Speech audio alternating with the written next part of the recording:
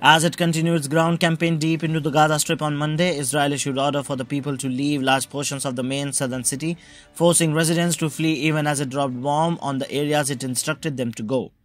About 25% of the city of Khan Yunis is highlighted in a yellow on a map that the Israeli military published on X on Monday morning stated the areas need to be evacuated right away.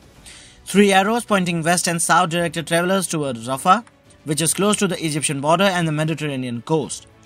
Since the long week truce ended on Friday, Israeli forces have rapidly advanced deep into the southern half of Gaza, having largely control of the northern half in November. Resident claims the tanks have reached 4-mile highway into the Mediterranean coast as they drive into Gaza from the border fence in the east alongside the road that separates Khan Yunis from the city of Deir el-Bala further north, cutting off the main north-south route. Brigadier General Hisham Ibrahim, the commander of the Israel's armored corps, has stated to Israeli army radio that the goals in the northern section have also been met. While Israel allowed more humanitarian supplies to enter enclave during the truce, UN claims this was insignificant in comparison to the enormous humanitarian need in the region and that the fighting has since resumed.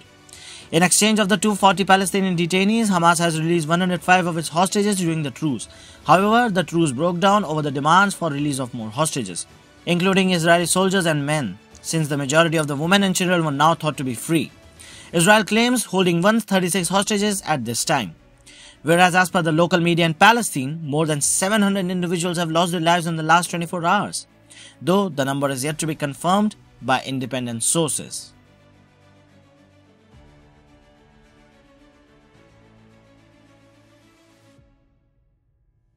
Subscribe to Oneindia channel and never miss an update.